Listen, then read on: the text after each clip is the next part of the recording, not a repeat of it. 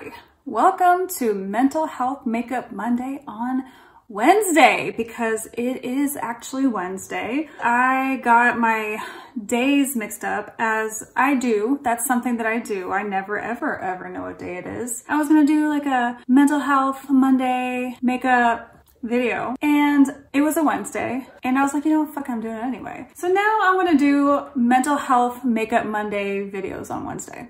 This is video 2.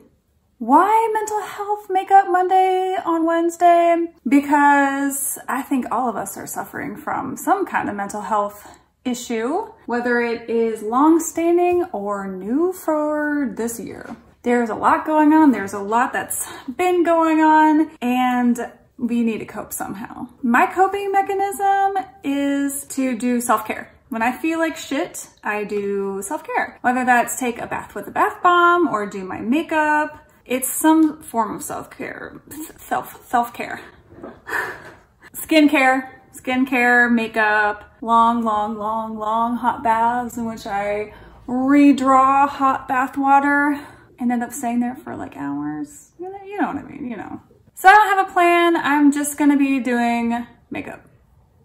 After Christmas, I did some purchasing online because tons and tons of makeup brands were having giant sales, upwards of 80% off, because they're bringing in new inventory for the new year, new launches, new products, and they're trying to get rid of their older inventory. So I took advantage of all of that as a new makeup fan starting in 2020. Is when I started getting into makeup. So I don't have all the stuff yet. And I took advantage of the sales to stock up on the stuff that other people already bought in 2020.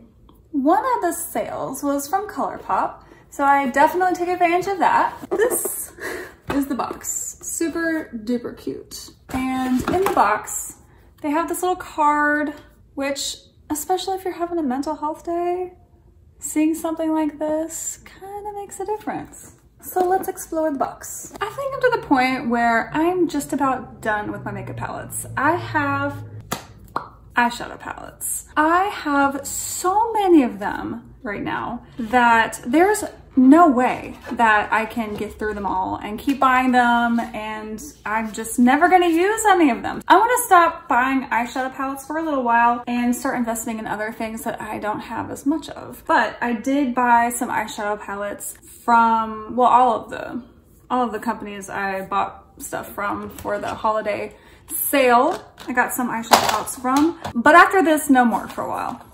State of Play is their pastel collection. I love this packaging. I think it's super cute. I have another one that I bought, I think for Black Friday. This one is State of Play, the other one is Dream Big, and they both open up exactly the same. Just this, it's so big. It's so big I have to back up all the way over here. I just love this to death, really. It's so cute. And I know people usually take these things out and stack them where they can actually be functional and use them, but I don't want to take these out of this. I love it. Here's a closer look of each of those palettes. Cloud Spun, these pretty friends. Baby Got Peach. These lovelies, Going Coconuts. These neutral babies, Mint to Be, beautiful. On Cloud Blue, absolutely stunning. And Lilac You a Lot, these guys. I did already use Coconuts, the Going Coconuts one. When I took everything out of the box, I just could not wait. It was like midnight. I was like, you know what? I just really want to try this. And I've been trying to delve more into the neutrals, and Going Coconuts is all neutral. So I did a look there, not a video or anything. I just tried them out and it's pretty great. It's pretty great. I got 2 more palettes from ColourPop for their sale, Aura and Out. This might be the one that I am most excited about. I am so inspired by this. Ooh, it's so pretty. It is so pretty.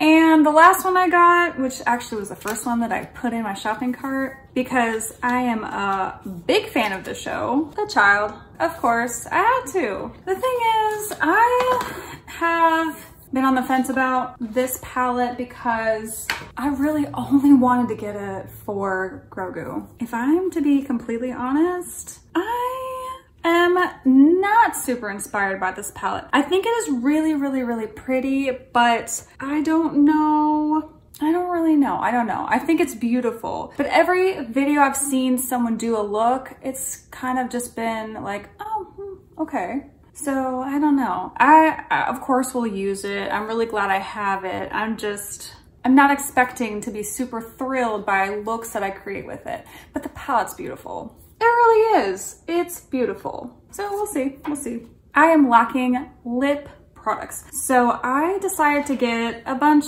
I probably could have gotten more, but I got some lip stuff from ColourPop. I got this Ultra Blotted Lip, which is a quick drying, non-smearing lip paint. I did already try this out and I love it. The thing I think I was most excited about in this purchase was the Lippy Sticks, which I'm sure they come in colors, but it's a primer. It's a lip primer. I haven't ever even heard of a lip primer. If a lip primer is like an eye primer or a face primer, then we need it to keep our lipstick on to last longer. And I got 4 lippy pencils in these colors. I really needed lip pencils really badly. In one of my other videos, I was complaining about a lip pencil. It's actually over here. This one from Ish. I love this color and I just didn't really know what to do about the pencil because it's plastic, and I was like, there's no way that you can sharpen a plastic pencil, but apparently you can. I still haven't tried, but all of these lippy pencils from ColourPop are plastic, and I saw on the site they're sold out of it, but they have a lippy pencil sharpener. I don't know if it's different than like a wood pencil sharpener, like for, you know, like eyeliner and stuff, or like a regular lip pencil. Yeah, apparently you can sharpen these things. And that's it. That's all I got from ColourPop for my holiday. I think I'm so cute by calling it a holiday because H-A-U-L-A-day. Anyway, my big holiday purchases. More stuff is coming from other companies. I did a Tarte video the other day and today. I don't have enough ColourPop products to do a full face, but I'm gonna use a palette that I got. I'm gonna use the Blotted Lip, definitely the lip primer, a lip pencil, and I guess that's it. That's all that I'm gonna use for, you know, my ColourPop holidays splurge. Okay, I'm gonna do my brows and I'll be right back. Okay, I'm back. I've got my brows on. I wish these were real. Man, what I wouldn't give for some dark ass eyebrows. What I wouldn't give for those. But anyway, I was gonna do this off camera, but I just got this Color Your World's, blinding you, this Color Your World's color correcting palette from Tarte. And I just kind of want to do this live to show you the difference between what my under eyes look like here, these like very thin blue circles here now, naturally, and how they look after I put on this orange color corrector, which I think is, I mean, just short of miraculous, really. So, I mean, just look at that. It's not like a secret and it's not news, but orange fixes under eye circles.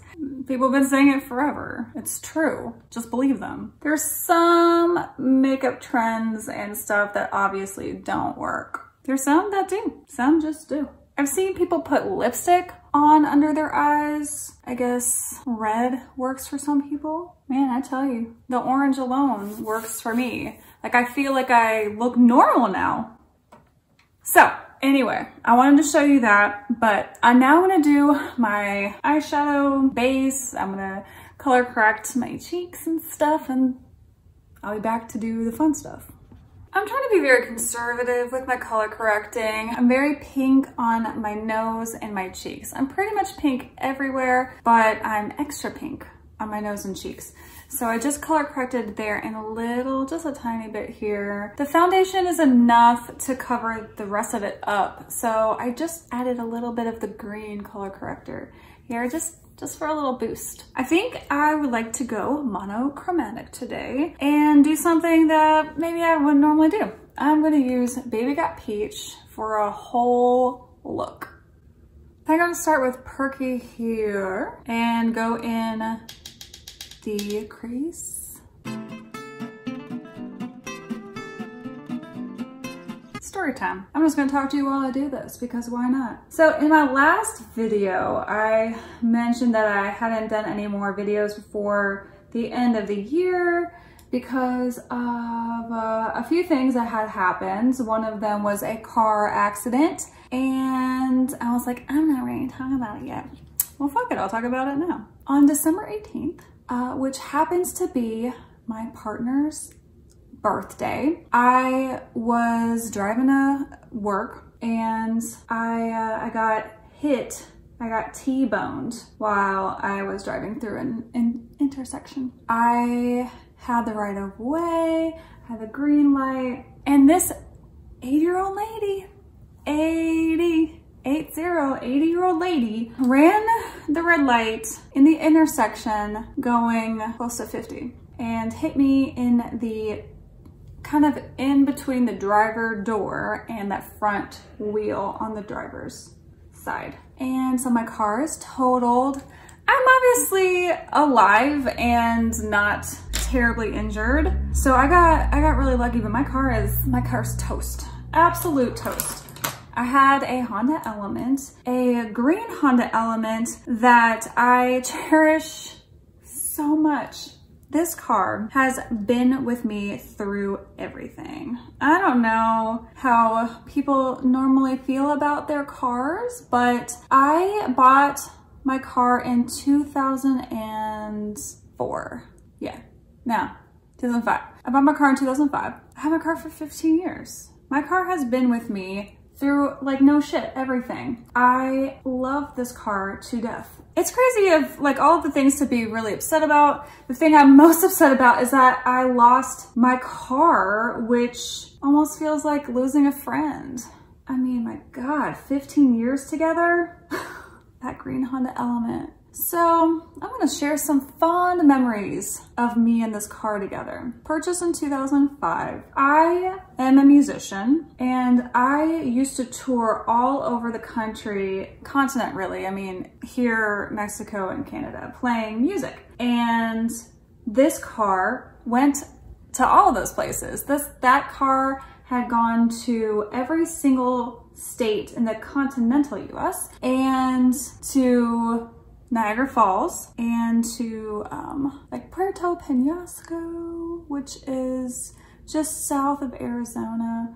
Drove from there to, what is that city? That's like right below San Diego. Anyway, drove basically across the border from Arizona to California. So I'm really sad. I'm so sad. I'm so sad that my car is gone. So I'm dealing with not having a car, which is driving me absolutely batshit. I have a rental right now, which is helpful, obviously. But the thing that is really nerve-wracking is that I don't know when the day is gonna come when they're like, we need for you to take the rental back, and I don't have a new car yet. And like, who the fuck can afford a new car during a pandemic in which the economy has completely shut down? I mean, seriously. So obviously having a 15-year-old car, it's not worth much. I took really good care of it. It probably could have gone another 15 years, but the money that I'm gonna get for it is gonna be like peanuts. It makes me very anxious, very frustrated, mad, and sad,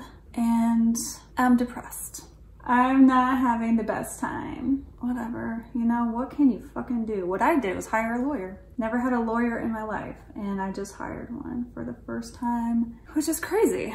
It's crazy that I need a lawyer for this. The reason why I need a lawyer is because the 80-year-old lady said that I ran the red light, and so can't have that because I definitely had the green light. I feel terrible that I have to fight an 80-year-old lady about this, but unfortunate for her, since we had an accident right in an intersection where there are businesses literally on all four corners, there's footage of her running the red light, and I feel terrible. I feel like she's gonna feel like a fucking demon when she realizes that she ran the red light and hit me. I can only imagine. Can you imagine just being so sure that you had the green light? Because of course, this is what I was thinking when I, you know, days, weeks after the accident I was like, what if it was me? What if it were really me? What if I ran the red light?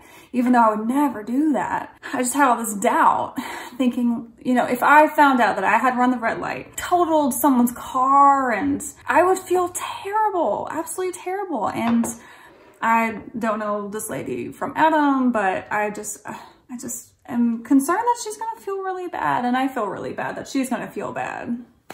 So I'm not feeling good about anything right now. So that's why I'm doing my makeup. Anyway, let's get back to it. So I got some orange on my eye, which is fun. And I used the darkest one. I used like the fucking second darkest one. And I think I'm gonna just try to pull some medium orange onto the lid here a little bit. Oh my gosh, you know what? I think I would like to make these mental health Mondays on Wednesdays, mental health makeup Mondays on Wednesdays videos. Really just me putting my makeup on and ranting about the shit that sucks. I think that's what I want to do. And well, that's what I'm going to do today. That is what I'm going to do today. So in addition to my own personal shit going on, by the time I post this video, I really don't think this will be like old news or anything. Today is Wednesday the 6th, and I'm gonna post this next Wednesday because I'm gonna give myself a week to edit it in case I get depressed and don't feel like doing it. I'm gonna give myself a week. But today was that fucking rally. Today was that rally in DC where a bunch of alt-right extremist terrorists stormed the White House, stormed Congress. That was today. Yeah, and I don't even know what to think about really anything. I think it's batshit. I think that it's hypocritical. I can't wait for 2 weeks from today, really. 2 weeks from today. So, you know what? I know that makeup and politics don't really go together. I don't know how many people are gonna watch this and be like, oh, fuck her. Fuck that Democrat. Fuck that Democrat putting her makeup on, bitching about President Trump and the conservatives. But you know what? You don't have to watch this channel. You can just go away. I am glad that you came here to watch makeup and stuff, but if you don't think that storming the Capitol is terrorism, then this channel probably isn't for you, because this is probably not the only time I'm gonna be talking about it. So that's that. What else can I bitch about? I guess that's it. Let's just fast forward to the next part of my makeup. I'm just gonna be putting my eyeshadow on and thinking quietly to myself about all the things that suck right now.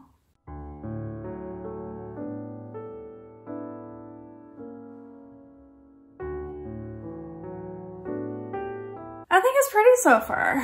I know that the lighting in here is a little bit yellow, but I'm not a professional makeup artist or professional YouTuber, so I don't have the professional lighting that it takes to actually make my room not look yellow. But I think it looks really nice.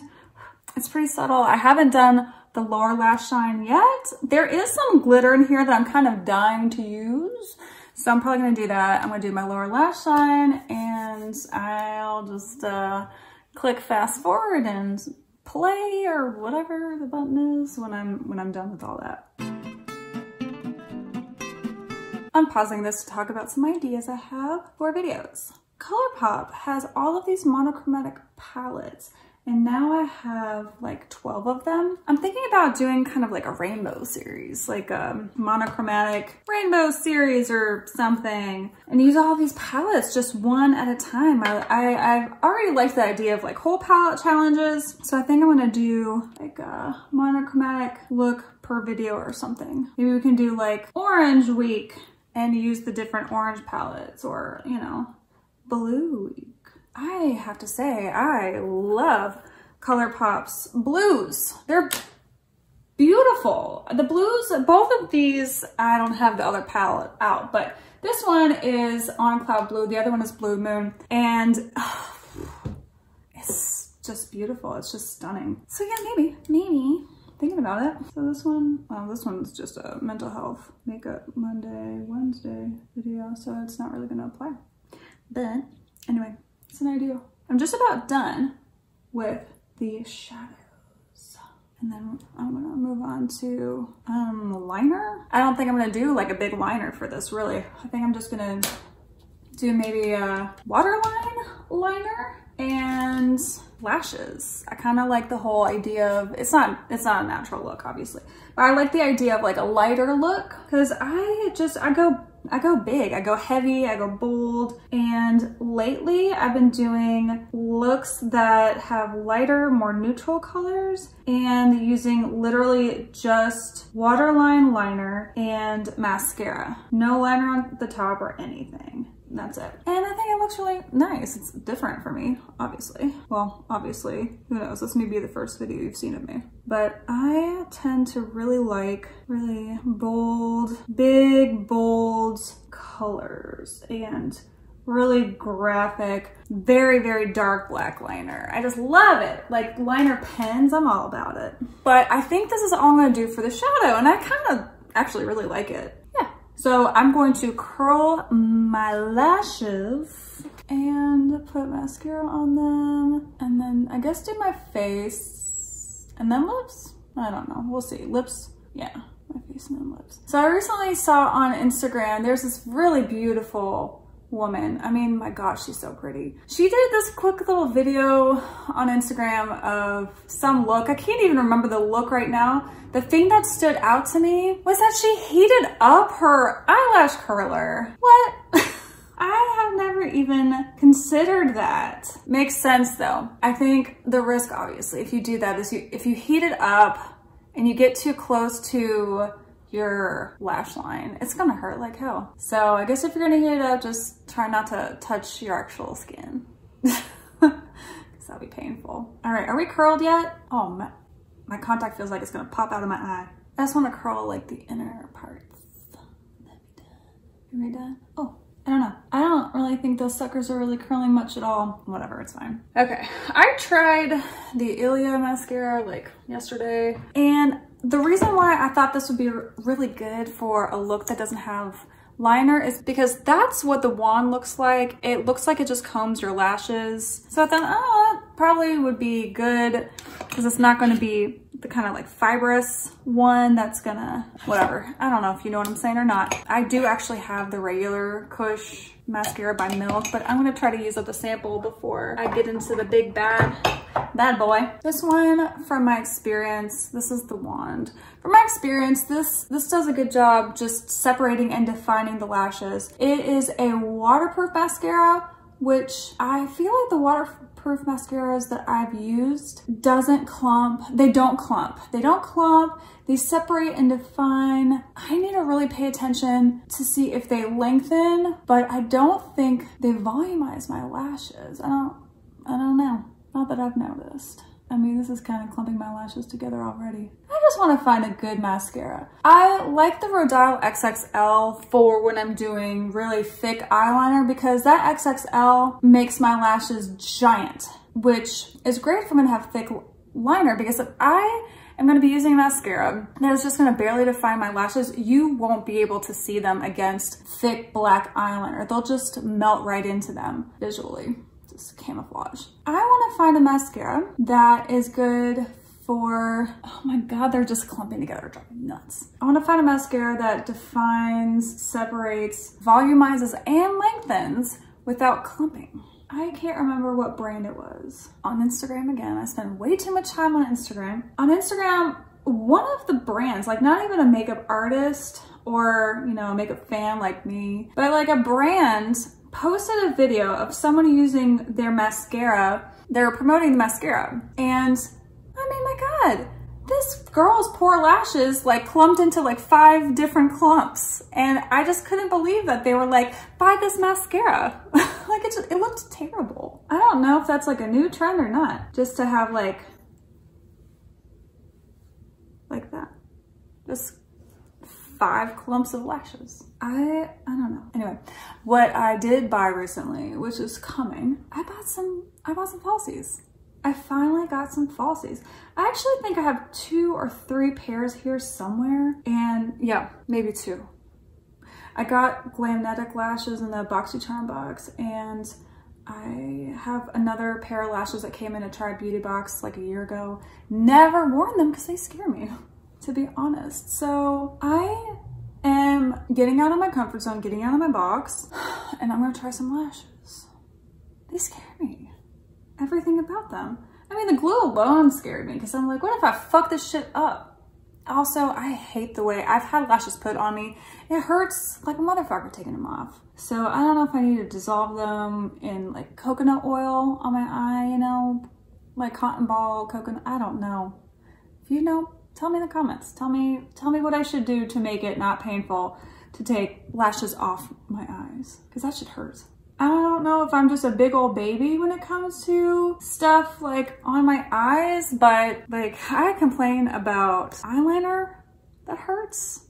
I complain about taking lashes off. I feel like if you're gonna be putting shit on your eye, it shouldn't hurt. Putting shit on or taking shit off shouldn't be fucking painful. We should invest in comfortable makeup. There are brands I've seen who advertise as like, oh, this is soft. It feels like it just glides on the eye. All makeup should be like that. Like chalky, dry shit needs to go away. Nobody wants to use that.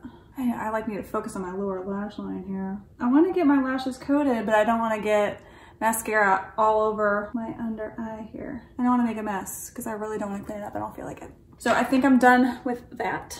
Yes. So on to the rest of my face. I don't know if you've heard of this 2021 makeup trend, but if you've been getting any emails from any makeup companies at all, you will have seen glow from within. Literally everything will say dewy, glowy, shimmery, like all of it. So that's the thing. It is the glow from within year for makeup, or at least the beginning of it. I mean, you know, shit changes. We'll probably once, as I'm patting, the camera's just like, ugh. Sorry, I'll pat more gently. Probably once it gets into spring, we'll be all into like pastels or bright, who knows, who fucking knows. Winter 2021, or at least winter 2020/2021. 2020. It's all about that glow. It's all about that glow and shimmer.